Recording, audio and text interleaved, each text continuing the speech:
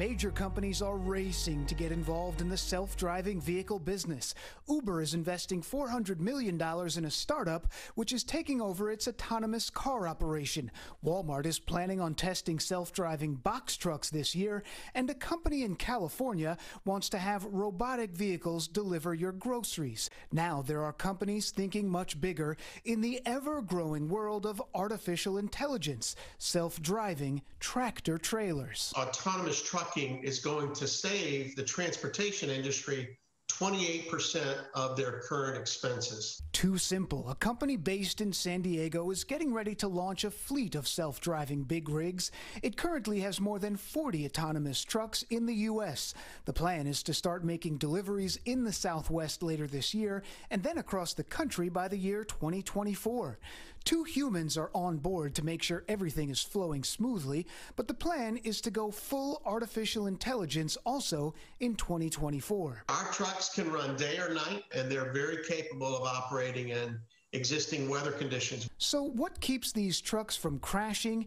Each one is armed with 20 cameras, 5 radars, and 2 lidar, which are remote sensors that use light. And that allows the truck to have a 360-degree view around the truck. That allows us to see out 1,000 meters. So if you think about that, more than 10 football fields worth of vision, and that allows the computers to analyze and evaluate and identify all the objects that truck is encountering. One of the obvious questions, how safe are these self-driving big rigs? We will not deploy autonomous trucking until it is at or above human standards. According to research, the AI found in these trucks reacts 15 times faster than a human would. Lee White, a VP at TuSimple, believes these self-driving trucks are expected to add jobs, not take them away. The trucks will go from a pickup point to a drop-off point. Workers are needed to load and unload, then truck drivers step in and bring the delivery to its final destination. The American Trucking Association estimates that there's a driver shortage of 60,000 drivers right now.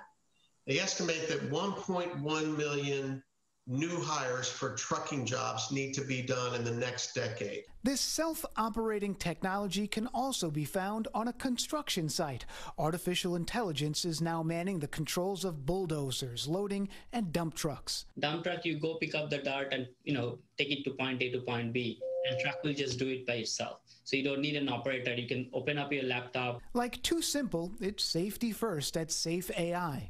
But also there is a safety overall mechanism in a 3-layer mechanism where if there is an operator around the site, they can always stop the vehicle remotely. Perhaps the biggest advantage of this technology is efficiency. Federal regulators dictate a driver must stop after being on the road for 11 hours. This will not apply to the autonomous trucks. Truck drivers right now are reluctant and aren't desiring to take these week-long trips. The truckers will be able to take the shorter runs and be at home at night with their families. That's really what they want.